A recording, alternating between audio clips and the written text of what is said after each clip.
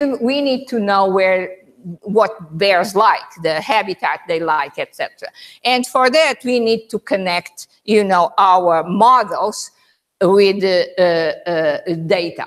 And in fact, basically, the way we connect our models really with data is by collecting the data, analyzing the data, and also using models for data collection and data interpretation.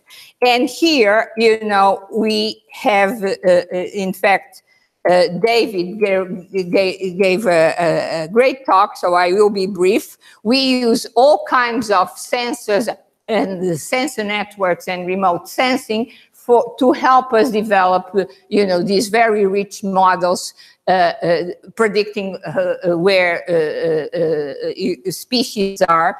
And in addition, we use this amazing sensor that is the human sensor.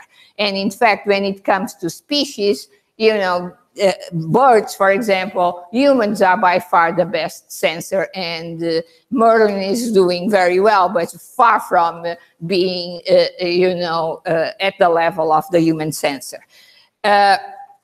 David gave a great talk about eBirds, and basically I believe these numbers, I noticed that I have to update these numbers, but eBird collects all this data, and by combining this data with environmental data, weather, remote sensing, and data actually from satellite data, and using these spatial temporal models, now we have a much better understanding how the bird species migrate over time. Actually, the source for this animation is Daniel Fink. And in fact, we have a great collaboration with Daniel, developing these models, and also even providing, we have a cluster atlas, and typically a lot of these animations or these models are run using our computers.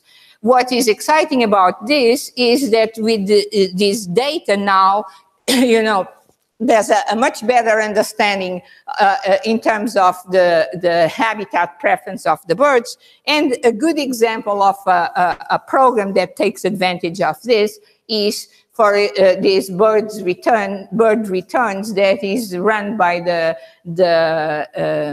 Nature Conservancy. And basically, because the idea is to protect migratory birds in California against drought. So now with these very accurate species distribution models, we know exactly when they are migrating through Sacramento Valley.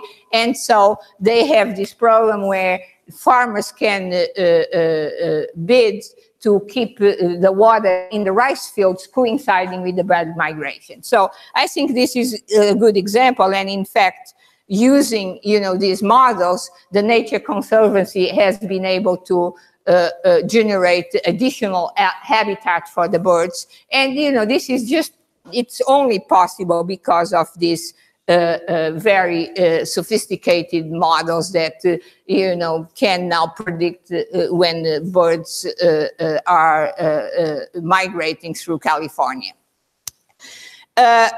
Just as a little technical detail, typically these models are done, in fact, using random forests, but typically they are done assuming that birds, independently, one bird at a time, when we know that actually birds, there are dependence, competition, and cooperation. So we are now working with the lab on the next generation of models using deep learning, etc., and actually even incorporating satellite data, the actual images, and that is increasing performance of the models dramatically. We are using the same kind of models actually in fact, in Africa. In Africa, Africa is very poorly sensed. We are lucky we have very good maps here. They don't even have vegetation maps. So we started this program, Nekyoto, and we were quite similar to eBird. Actually, here we actually pay the pastoralists minor, very small amounts for us, but for them is meaningful. And we were surprised to see how successful this program was. Well, there are issues, and somebody actually had a question about that. And one of the key issues, in fact, initially people were skeptical about eBird, but given the volume of data, actually that skepticism went away. But still, there are issues about the fact that the data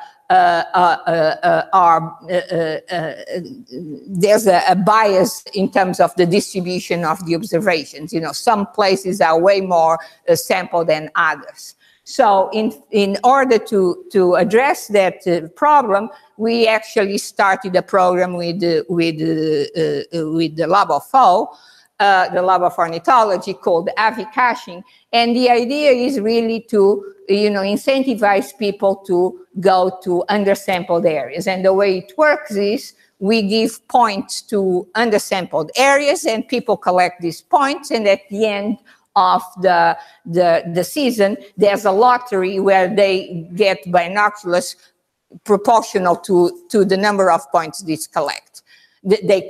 collect. I'm not going to go into detail, but this is set up really as a game theoretic, using a game theoretic approach, where this is actually, what we call a bi-level optimization, because eBird is the organizer, is trying to, maximize the uniformity of the distribution of the samples, but the birders have their own interests and their own utilities. They want to maximize the pleasure of seeing birds, but also collecting points. So this is a dynamical system. So we are actually solving this, from a game theoretic point of view, but, the results have been fantastic. Here, and the nice thing, it's so cool to work with the Lab of O, because we come up with the idea, the next week they say, we are ready to go. And we say, what? And so, it has been amazing to have a collaboration with them, because indeed, there's, this great alignment and in terms of models. But for example, with this program, they started right away, and we've been collecting data.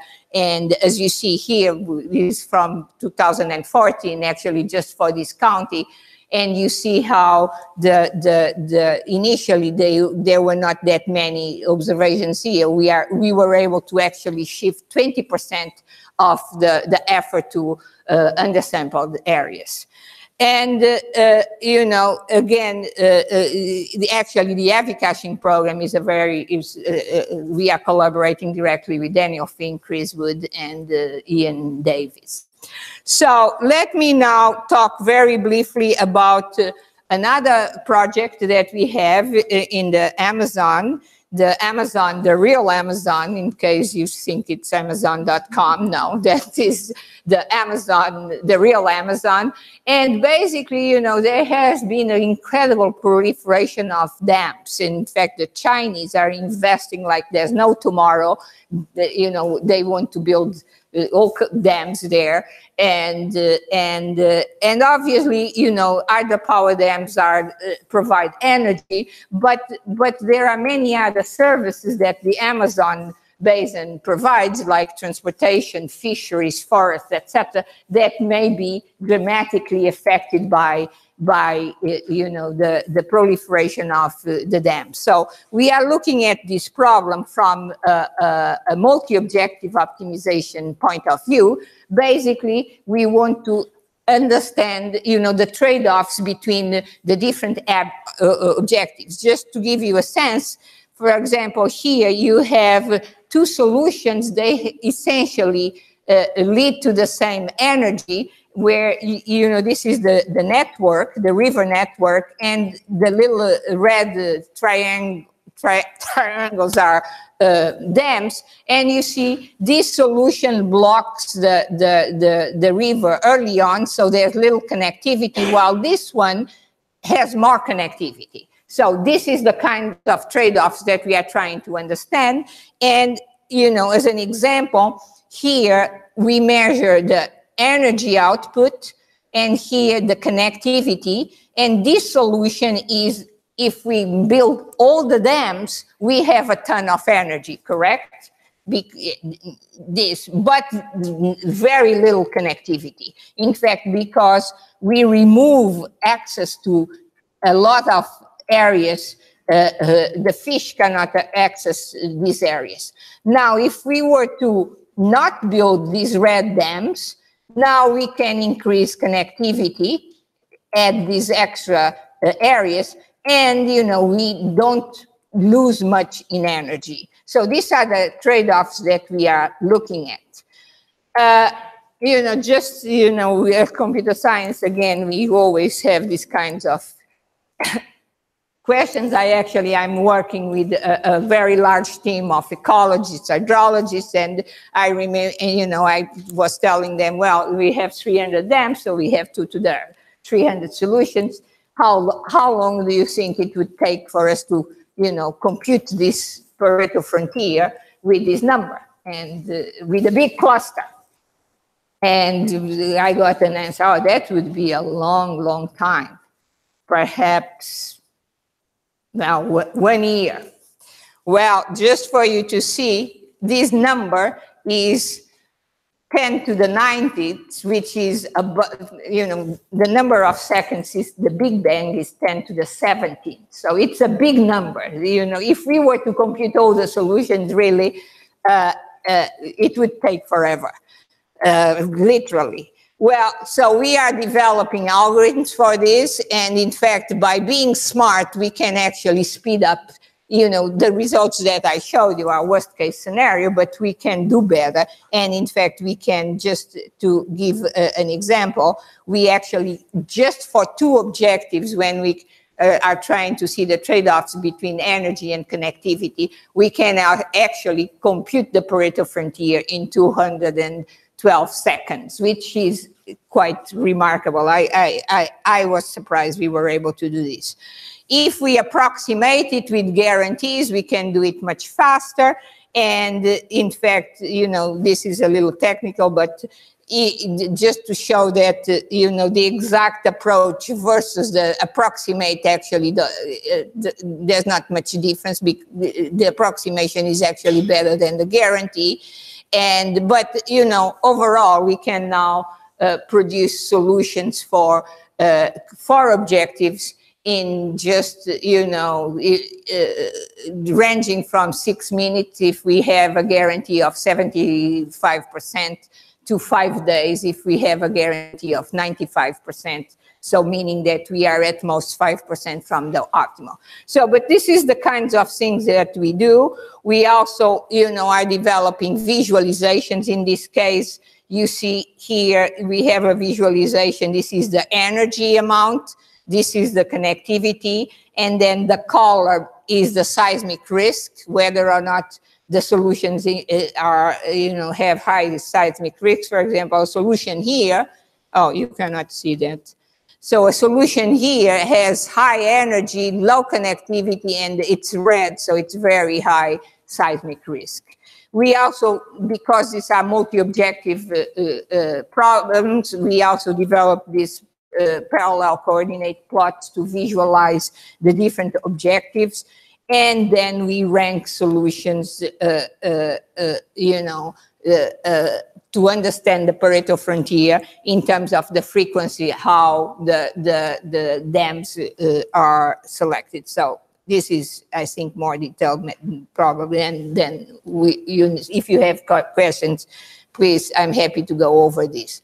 Again, this is a large team of researchers, you know, from Cornell, and also ecologists and hydrologists, actually from Peru, from Brazil, from Colombia, etc. So I have like 10, 15 minutes And I'm now going to talk about a completely different topic, but I actually think it has some intersection with things that BTI is doing. And basically this is, we are also working on accelerating discovery for sustainable materials. Again, you know, you may wonder how I end up doing all these projects that are so different.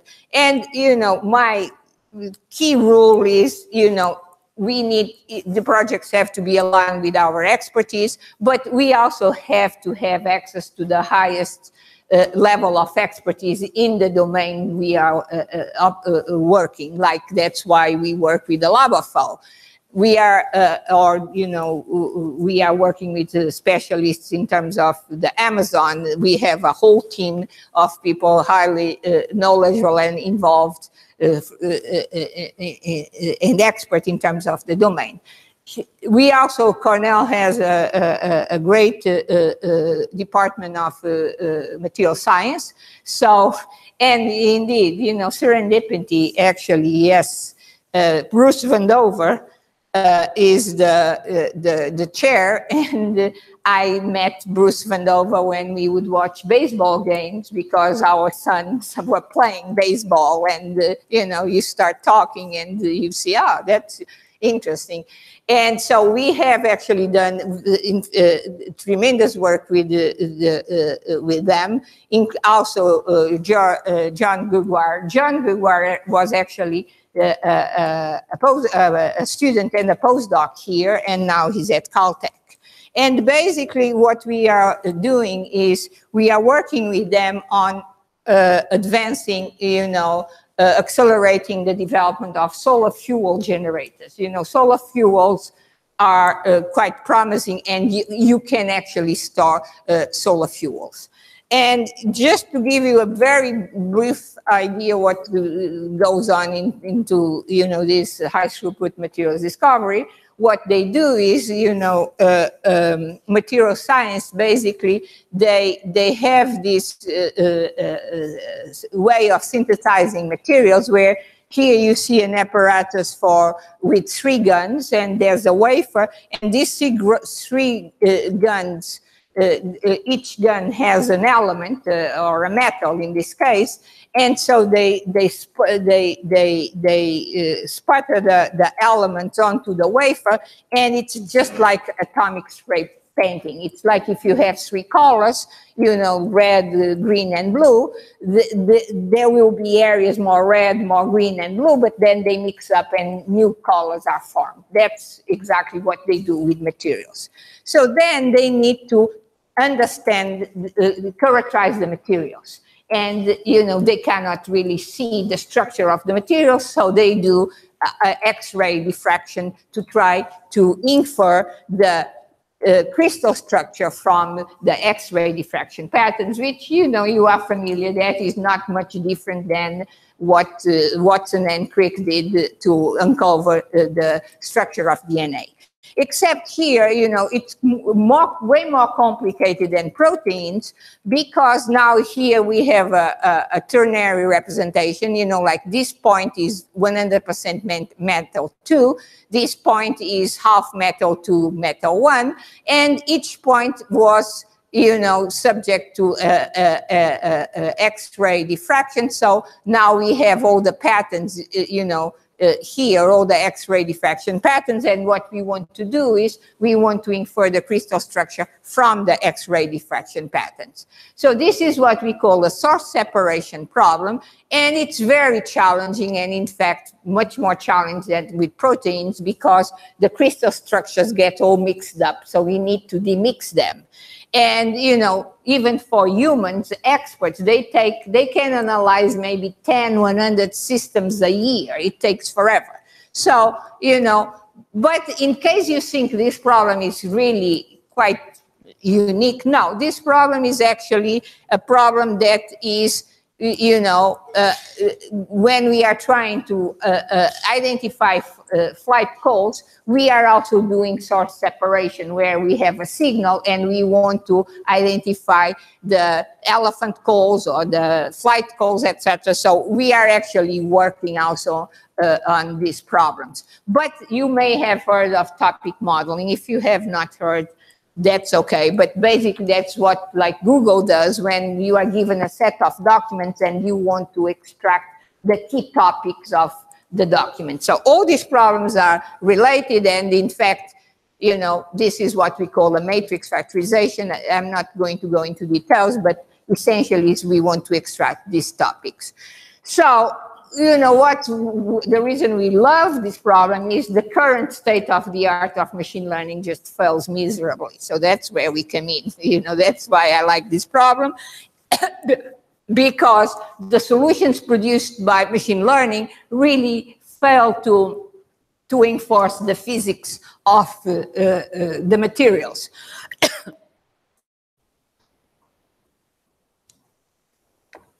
And therefore, we need to develop new techniques to actually combine the data and enforce the physical constraints.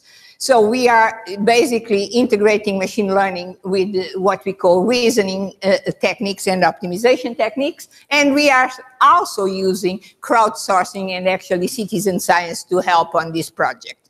Just to give you a sense, how do we do this? For example, here, what you see here is a bunch of X-ray diffraction patterns that are stacked, but then I convert this into a heat map.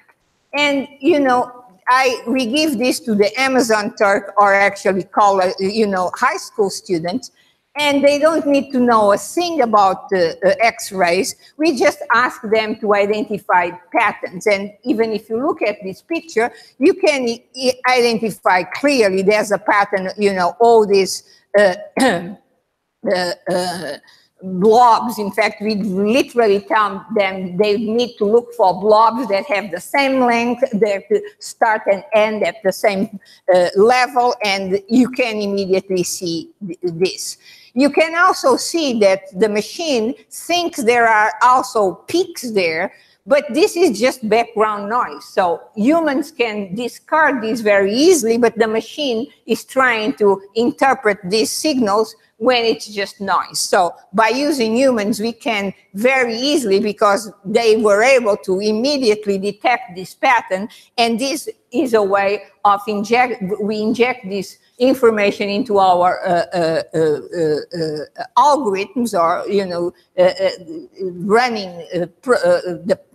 provide the program with this information, and we can, you know, reduce the solution time dramatically.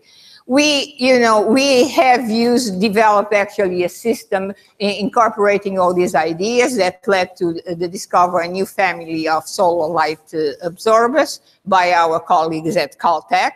And we actually also got an award at AAAI. And we are now actually producing an integrated version of this. We just got a big MURI grant to produce Sarah that is going to encapsulate the scientific method and, you know, plan and design experiments in a more automated way, and, you know, doing this cycle. Just now relating this problem, because again, it may seem very far from what you are doing, but here we actually have a very nice collaboration with Drew Harvell. And basically here we are trying to automate the identification of this eelgrass wasting disease. And again, we use crowdsourcing, and in fact, we use, you know, a combination of deep learning and what we call multi-arm bandits. Again, it's not relevant, but it's just a way of, when we have tasks that require expert knowledge, we want to the system to learn very quickly how to classify the image in an automated way, minimizing export time. So this is what this system is about, is really to learn very quickly by giving, the right, in fact, multi-arms come from, the metaphor is when you go to Las Vegas and play slot machine, you have to decide what arm to pull. So, and you do what we call an exploitation and exploration, where exploration, you explore arms that you have not explored before. Exploitation, you explore arms that you are certain that, or you are confident that they give you good results. So maybe Las Vegas is not the best metaphor, because you shouldn't be confident. But, the big picture again, and to go back to the subway line, basically, I talked about high throughput material structure identification, how we want to infer crystal structures from X-ray diffraction patterns. I alluded to identifying elephant calls, which we are also working with the lava flow on that project. And, all these problems are source separation problems. There are many others where you have a signal and you want to identify, the components of the signal, if it's crystal structures or elephant calls or flight calls, or also if it is a sick pixel or a healthy or sick pixel, etc. And the way we operate, actually, these students are working involved in all these projects, because these projects are actually linked by a common subway line, because basically this is what we call pattern decomposition for big data, and this is exactly what you see here. And in particular, this is these are several projects that are involved. For example, we are also going to start a project on high throughput plant phenotyping. So all these problems are linked together, computationally speaking. So I'm about to wrap up, and basically, this expedition has been incredible. As a computer science, the problems that we are exposed to and are just amazing in terms of societal impact. But for me also, it actually, the questions are different from many other questions that we are exposed, or I had been exposed. So it's actually leading to new science, new computer science, and also having impact in terms of, these different fields. So this is now, computational sustainability is way beyond Cornell. We have there are conferences and all over the world. So this is now a big community. But actually we have this virtual seminar recently. We had Vipin Kumar talking about climate change and how computer science can help, monitor and understand climate change. But the big picture for me is that on one hand, I see this field as a two-way street. We hope to inject some computational thinking and methodology in terms of to address sustainability questions. But it's also incredibly rewarding, because we are exposed to new challenge problems. And the big secret that I actually tell my students, we have a chance to work with incredibly smart people across different fields, with, tremendous experience, like the lab of flow, we interact with biologists, with the material science, etc. And these people are super smart and have great ideas and, great formalisms and concepts. Often, they may not be very strong in the computational side, and that's where we come in. But it's such an amazing, two-way street. I've learned a lot from these collaborations, and I'm a big fan of collaborations, and that has actually led for to these interactions, to foundational contributions to computer science, and we've advanced that field the field of computer science, but also having, you know, societal impact, which is really tremendous. You know, I always say, you know, computer science are spending, you know, tremendous amount of time deciding, you know, another ad for Google or Facebook or whatever. Why not use our brain cells in a more creative and useful way? So, thank you.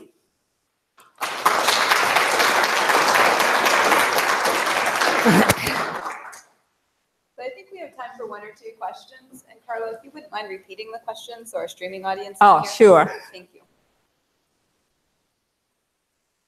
You mentioned about plant high throughput phenotyping. Mm-hmm. You might tell us a little bit more about what you do. Well, we actually, I've been talking to people. We are, you know, this is clearly one of these source separation problems.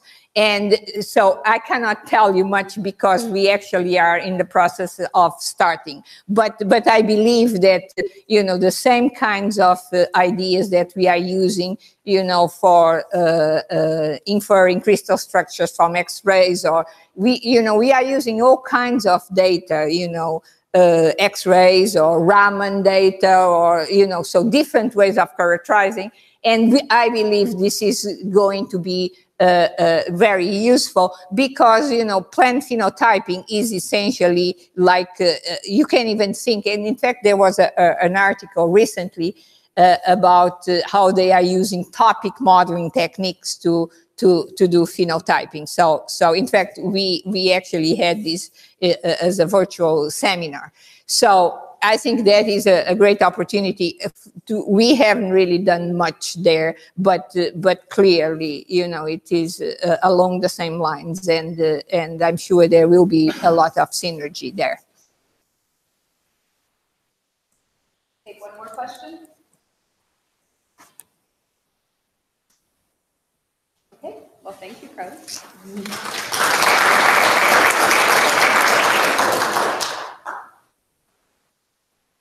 Oh, so, okay. Oh, I was going to take the computer, but it's not my computer. I think we need it.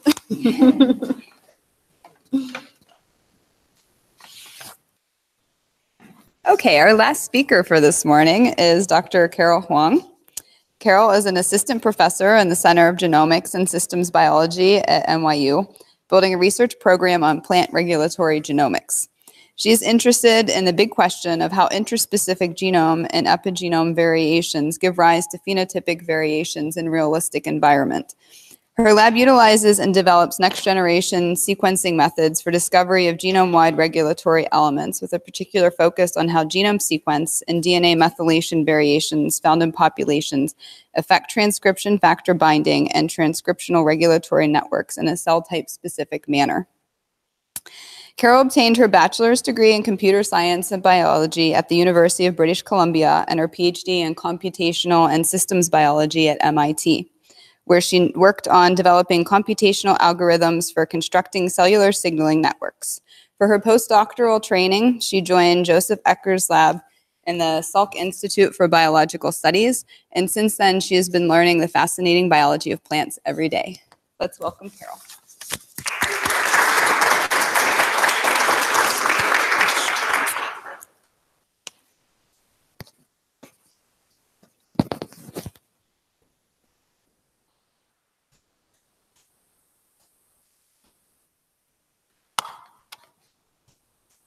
Can you hear me at the back?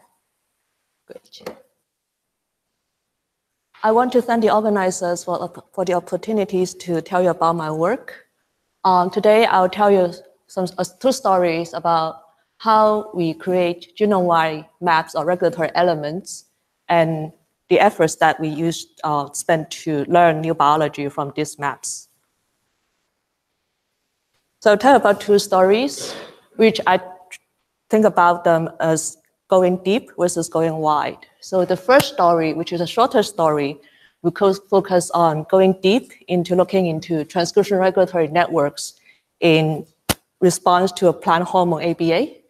And the second story will go wide, focus on getting genome-wide transcription factor binding site maps for hundreds of transcription factors using a method that we developed called DAP-seq. And these two projects were developed in close collaboration with two very brilliant plant biologists in Joe's lab when I was doing my postdoc.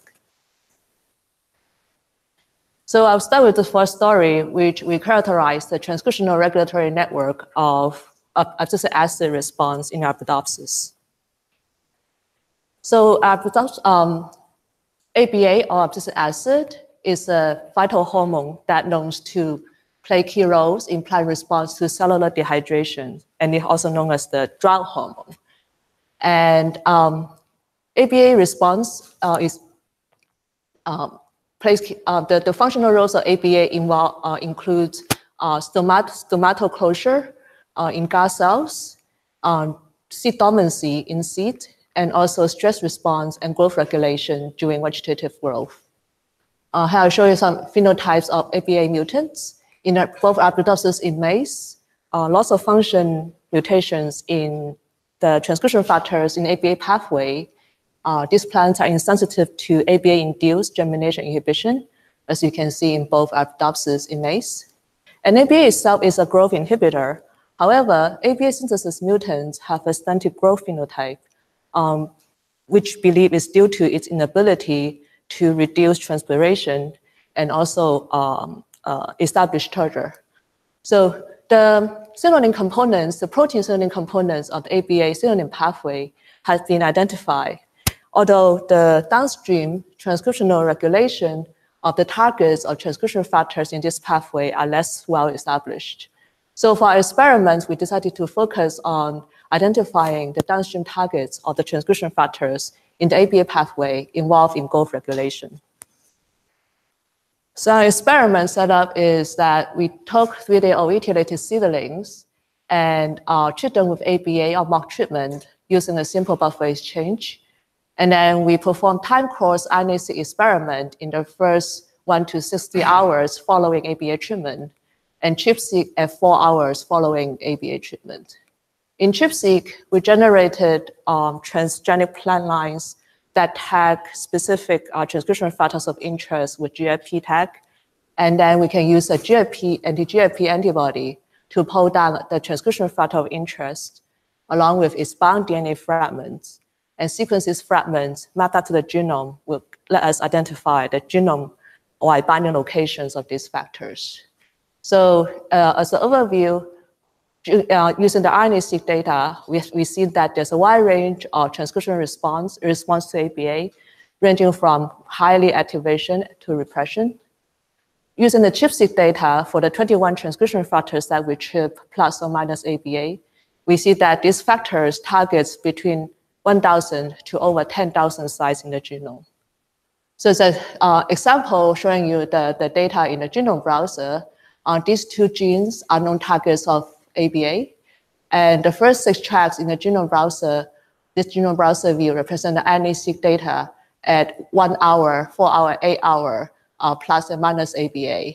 And the rest of the tracks are the ChIP-seq, the ChIP-seq reads mapped to the genome at that location, also plus and minus ABA. We see that from the RNA-seq, it's really clear that the transcript level of these target genes increases with time and compared to mock treatment. And what's more curious is we see a lot of these dynamic binding sites where the transcription factor binding dramatically increased following ABA treatment. So I'm showing you two of the most dramatic factors here, Z6 and HSFA6A. So we decided to look into more about this dynamic binding. And what we did was we look at the pattern of this transcription factor dynamic binding in relation to the different level of the gene regulation that we identify in RNA-seq data. We see that the highly upregulated genes tend to be targeted by larger number of transcription factors that display larger upregulation in the promoter region of these genes. What's more curious is that when we put all this data in a network context, where we map the connections between the TF that we chip our data set and the known components in the ABA pathway, such as metabolism, transport, the ABA receptors, the kinases and phosphatases, and the protein involved in degradation, we see that a lot of these non-ABA pathway components are targeted by a large number of transcription factors that upregulate their binding in response to ABA. So we can quantify this by plotting the percentage of genes targeted by a given number of transcription factors in a highly upregulated manner, and then look into the percentage of these genes with annotated functions in the ABA pathway. We see that the larger number of genes, the larger number of TF targeted a particular gene, the more likely that the gene is involved in ABA response. And this is not the case for target genes, for genes annotated to function in other hormones. So this led us to wonder if we can use this observation as a predictor for predicting new components in the ABA regulatory network. So Liang found out that for a particular family of genes called, we later named them DIC1 and DIC2 and DIC1-like genes, the ChIP-TFs in our data set highly targeted this family of 6 genes. And when Liang created overexpressors, transgenic plants overexpressing DIC1 and DIC2 under a DEX-inducible promoter, when there's no ABA with and without DEX, we see that these plants is overexpressing DIC1 and DIC2 are virtually identical to the control plants overexpressing GFP. When we increase the ABA concentration, you can gradually see that these DIC1 and DIC2 overexpressors are more sensitive to ABA, in terms of delayed hypocaudal greening. And a similar sort of response is observed when we treat the plants with high salinity conditions. So you can see that the DIC1, DIC2 plant overexpressors, when they are induced, when the expression is induced by DEX, we see these plants have displayed much higher degree of bleaching. This and also other data has led us to believe that using this method, we can identify novel pathway components involved in ABA salinity response. So to summarize this part of the talk, I have told you that we have used DAPSeq for a large number of ABA response transcription factors to eliminate the relationship between dynamic TF binding and gene expression patterns, and also by analyzing the network connectivity of the ABA pathway components, we're able to identify new regulators of ABA and salinity response. So as we're going through this project, we started to have access to international collaboration called the 1001 Genomes that aims to catalog genetic variations in Arabidopsis natural populations collected throughout the world. At the end, this international consortium released over 1,100 accessions with sequenced genomes, transcriptomes, and methanomes. So this led us to ask the question whether or not we can start to utilize this resource and expand beyond the few accessions that we traditionally do our experiments on to really look at population-specific regulatory elements and associate those regulatory elements to the diverse phenotypes of these accessions. So to give you some statistics of the data from the 1001 Genomes project, on average, we can find about 1 SNP in every 8 base pair, combining all the SNPs that are found in the over 1,100 accessions. And not very surprisingly, a very small fraction of these SNPs map to exons, and even small fraction actually cause coding change. And this is also the situation found in much larger genomes, such as maize and human. So Ekbakler's lab in 2004 published this paper where they showed that a lot of the GWAS hits associated with maize phenotypes actually do not map to coding regional proteins. And for humans, when I took the 33,000 association between genetic variants and traits, mostly diseases, we found out that less than 5% of the genetic disease-associated genetic variants are associated, are found in coding regions.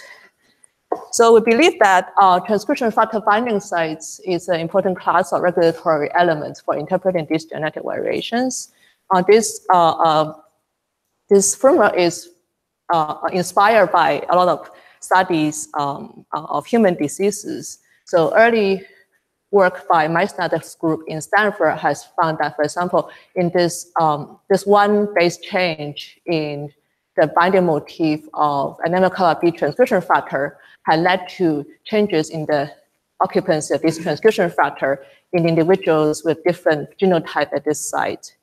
And later on, the Human Epigenome Roadmap project have identified a lot more disease-associated SNPs that causes disruption in the transcription factor binding motif and leading to changes in transcription factor occupancy.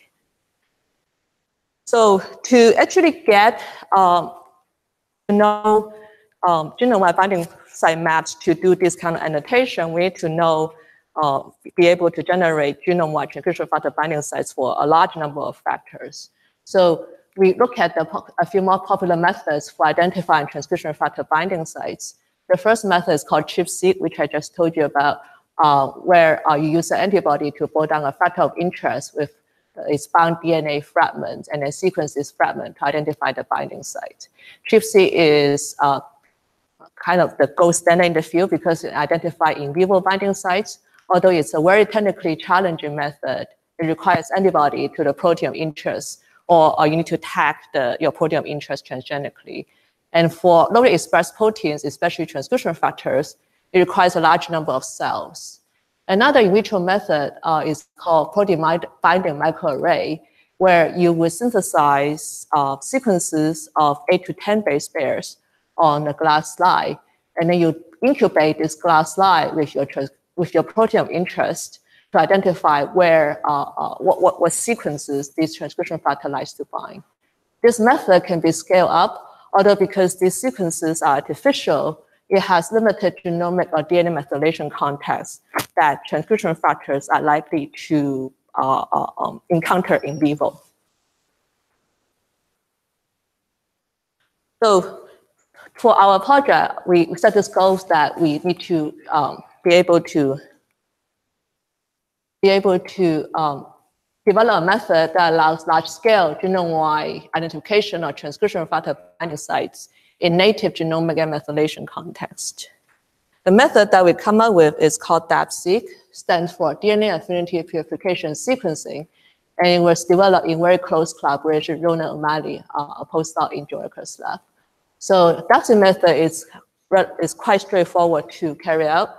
So in the first step, you purify genomic DNA using your Fourier method, such as phenylchloroform extraction.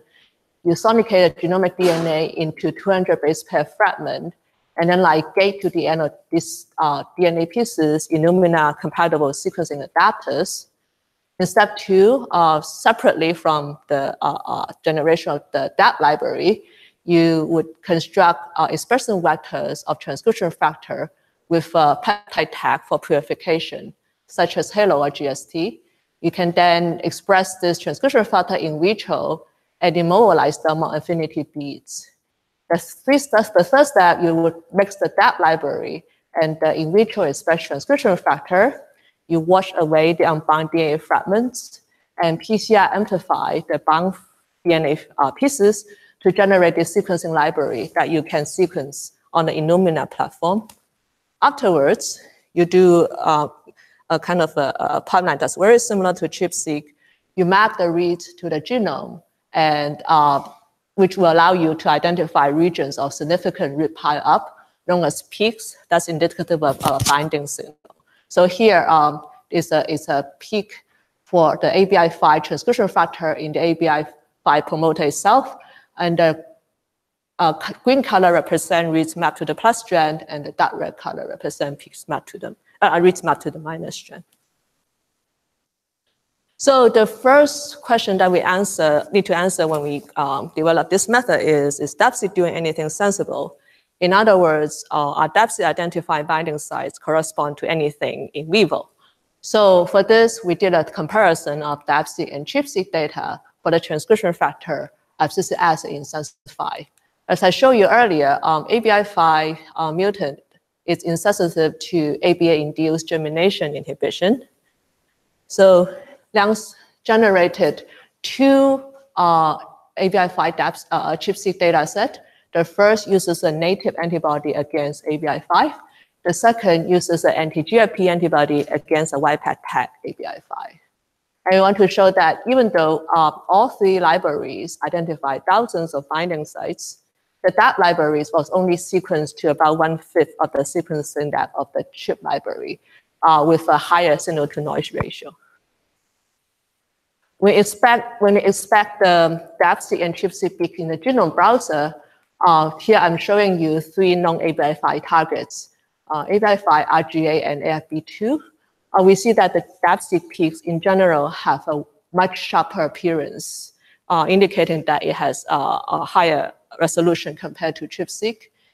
And when we look at the the target sites in the RGA promoter, although the YPAT ChIP peak and the DAP-seq peak have perfect correspondence, the antibody ChIP peak is rather ambiguous because of this high level of background noise.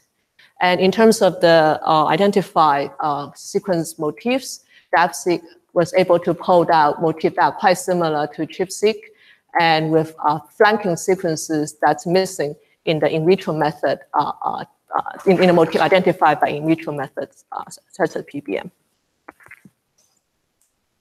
So overall, when we look into the DAP-seq and ChIP-seq overlap, we see that DAP is able to capture majority of the ChIP-seq peaks. And the overlap with the antibody ChIP is about 80%, and the overlap with the YPAT ChIP is about 60%. Because this antibody ChIP may have some signal-to-noise problem, as I showed you earlier, and the YPAT line for this ABI5 ChIP-seq data set is a slight overexpressor. So some of these peaks we believe might be false positives. So we concluded that DAP is able to capture between 60 to 80% of the ChIP-seq peaks. So now we look into the properties of the peaks that are unique to either DAP or ChIP. For DAP-only sites, we see that if we include open chromatin regions identified by DNase have sensitivity, we can gradually push up the overlap with DAP. This suggests to us that the DAP-only sites might be condition-specific binding sites that are absent in the particular ChIP-seq condition that we perform our experiment. For ChIP-only sites, when we plotted the motif score underneath the peaks for different categories or overlap, we see that the ChIP-only sites, which is the blue color here, has much weaker motif score compared to DAP-only sites, or that sites are shared between DAP and ChIP. This led us to believe that the ChIP-only sites might be very weak binding sites that are stabilized by protein-protein interaction or indirect binding sites pulled down in ChIP.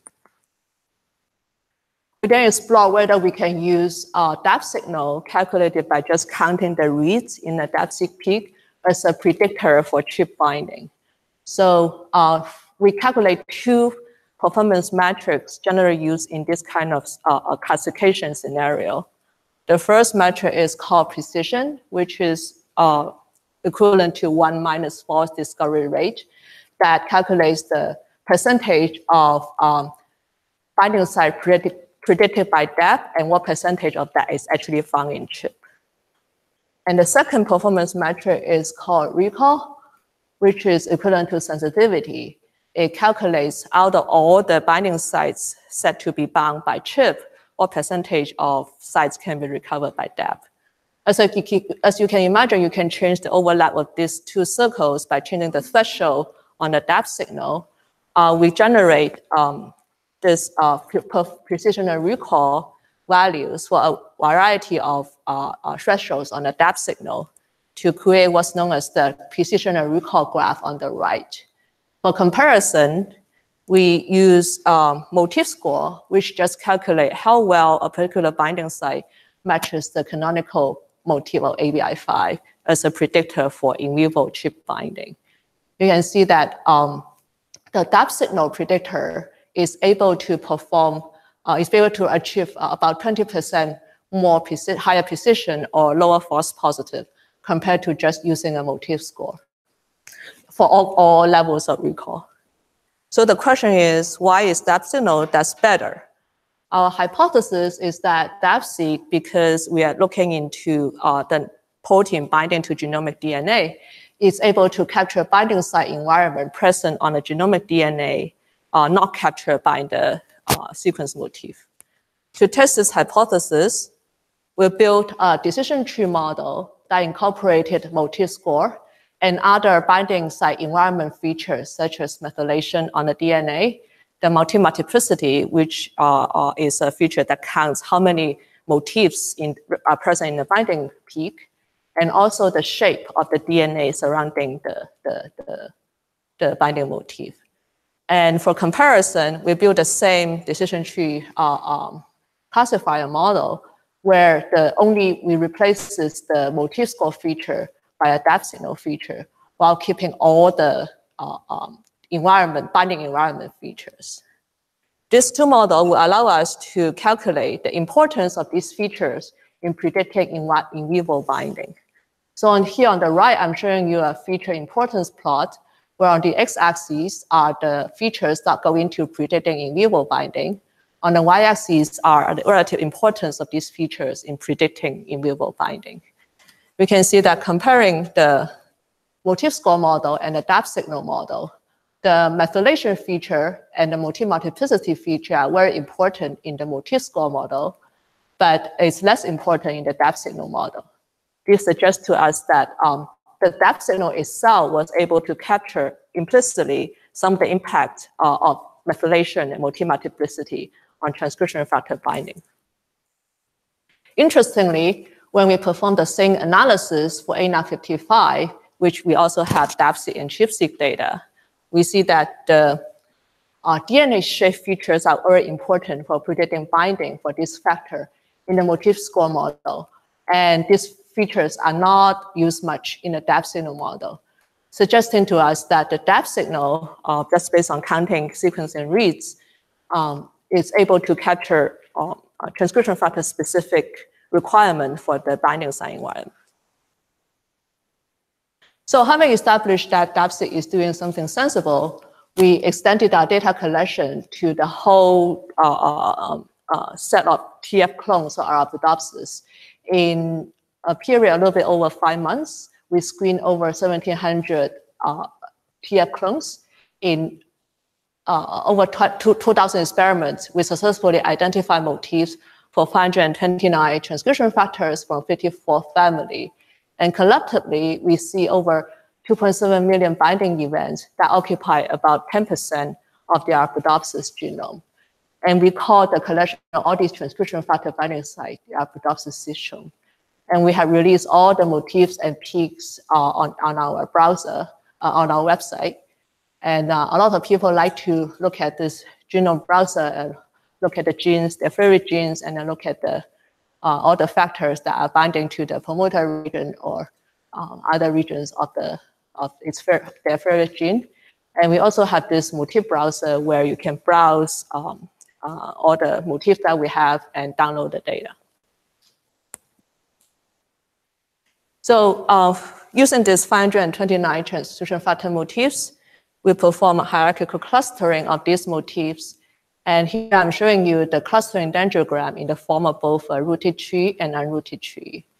And when I did the dynamic tree cut algorithm to classify these motifs into 85 motif types that roughly correspond to transcription factor families that I plotted in different colors here. Another thing that I wanted to point out is in the outer ring of this unrooted tree, the dark green color represents TF that we've previously identified, experimentally identified motifs. And the light green color represents new motifs that we identify using DAPT-seq, which is over half of all the motifs, all the 529 motifs. From this set of 529, we identify a set of 57 representative transcription factors that represent the motif diversity and also with relatively well-characterized function. We did gene ontology enrichment analysis for the target genes near the peaks, DAPC peaks of these transcription factors. And what we see is a lot of so this heat map is showing the transcription factors in the columns and the enriched goal terms in the rows.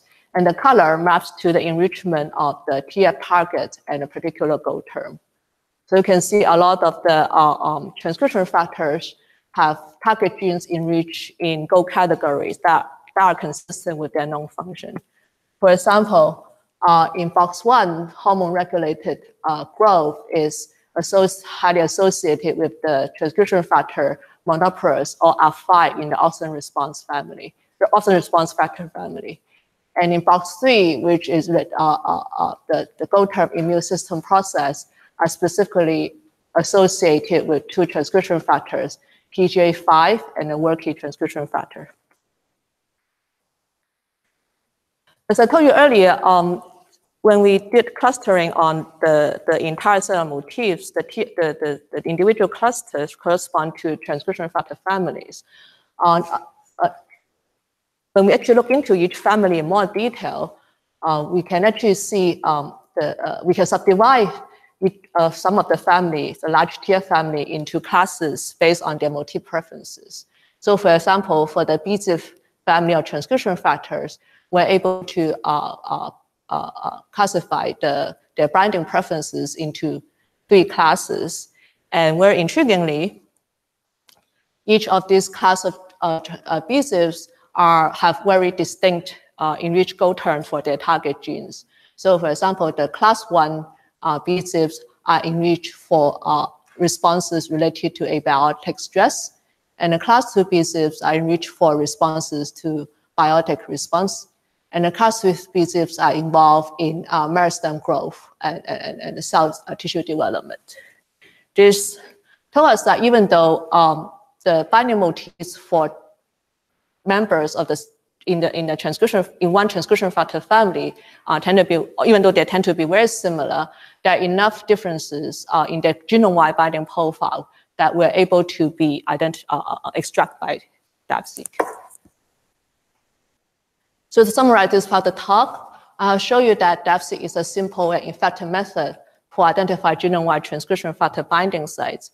We're able to screen the whole Arabidopsis TF collection to identify 529 transcription factor motifs in 2.7 million binding events. DAPC compares favorably to motif-based methods to predict in vivo binding because it's able to capture TF-specific binding environment, such as motif cluster, methylation, and the shape of the DNA. And lastly, gene ontology enrichment analysis of DAPC targets identify known and also novel transcription factor function.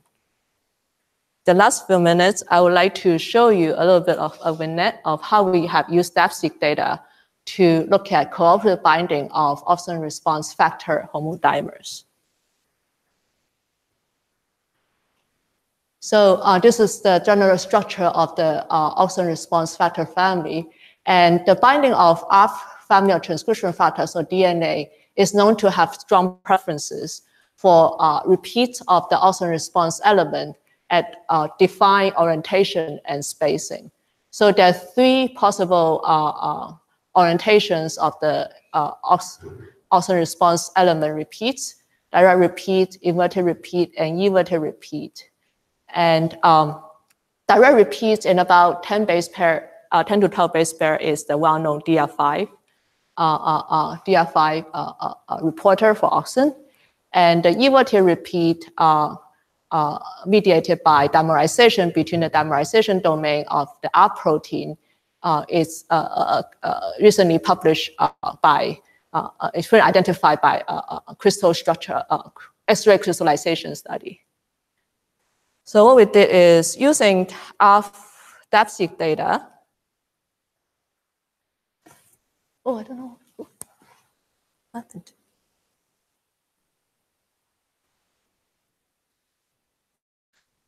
Okay, it's supposed to say motif spacing. And this is Arabidopsis R5 on Arabidopsis DNA. So okay, just imagine it's there. So what we did here is we just simply calculate the relative frequency of where we find the dipstick peaks and specific motif repeats and a specific spacing. So you can see for Arabidopsis R5 or Arabidopsis DNA, the direct repeat it has a preference for binding at 10, 15, and 25, 10, 20, and 30 base pair. For E-verti repeat, you have a preference for 15 and 25 base pair. And as I mentioned previously, the direct repeat at 10 to 12 base pair is the DR5 reporter. And the E-verti repeat and 16 to 18 base pair is the model published by the crystal structure. So we did the same experiment, but using Arabidopsis R2 on Arabidopsis DNA. R2 is a very close family member to R5, although it has fairly distinct function, and they have very similar binding motifs. And using the same analysis, we can see that R2 actually binds to a subset of the preferred spacing groups compared to R5. The R family of transcription factors originated from the first land plant, and we compared the binding pattern of R in maize compared to Arabidopsis. The two species diverged about 140 to 150 million years ago. GM-R29 is a maize co-ortholog of Arabidopsis R5. You can see that using the maize protein on maize DNA, the binding pattern of the maize protein, the maize experiment is really a subset of the binding pattern for the Arabidopsis experiment.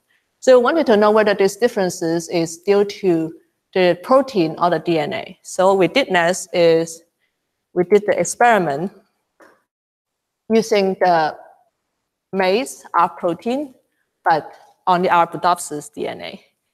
And we can see that the pattern is actually more similar to the maize experiment compared to the Arabidopsis experiment. This led us to believe that this kind of bias requirement for spacing between motif repeats is due to the protein, not the DNA. So it's a control experiment when we analyze the Arabidopsis genome and the maize genome at genome-wide level. We do not see a preference, a bias motif spacing. So this led us to believe that we see this kind of regular spacing for motif repeats is really due to the homodimerization in the DAB experiment. So then the last analysis that we did, we look at the in vivo relevance of the dipstick binding pattern.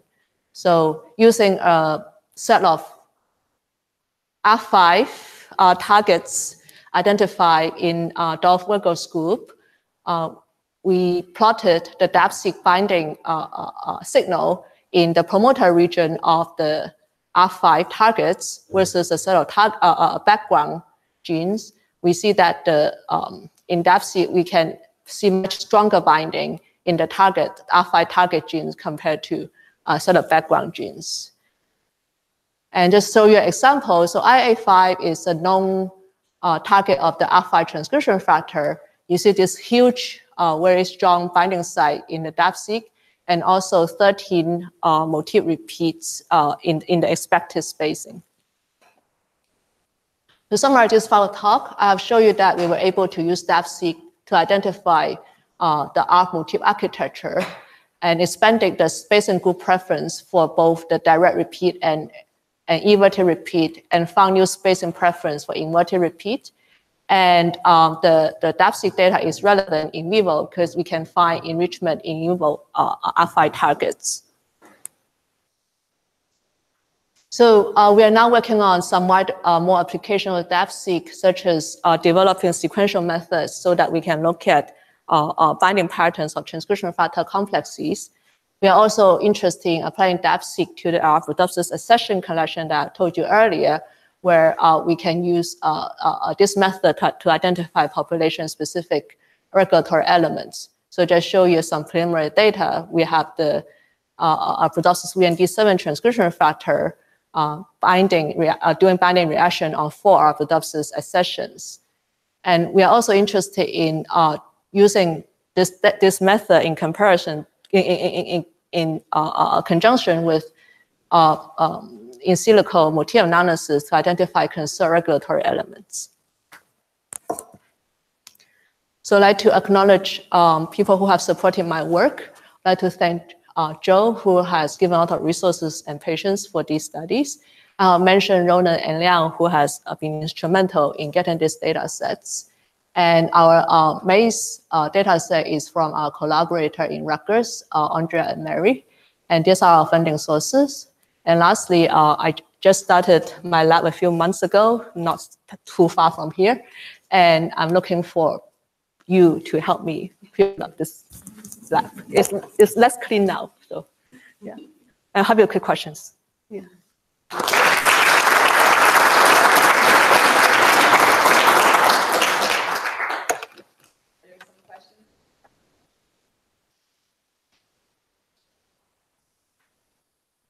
Everybody's hungry? There we go.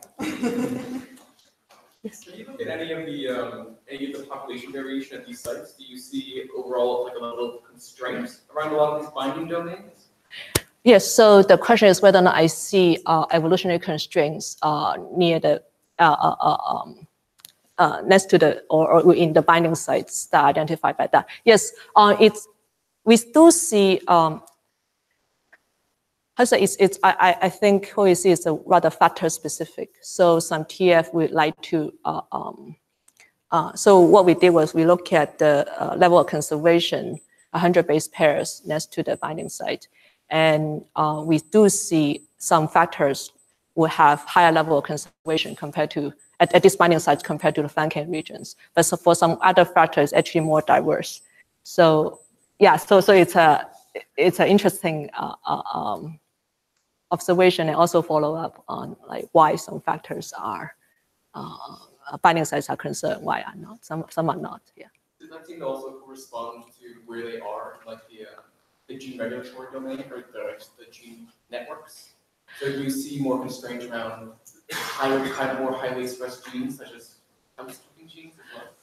Right, that's a good question. We haven't done that kind of analysis of looking into conservation, looking at different categories of genes based on their function. Yeah, but that's something definitely interesting to look into.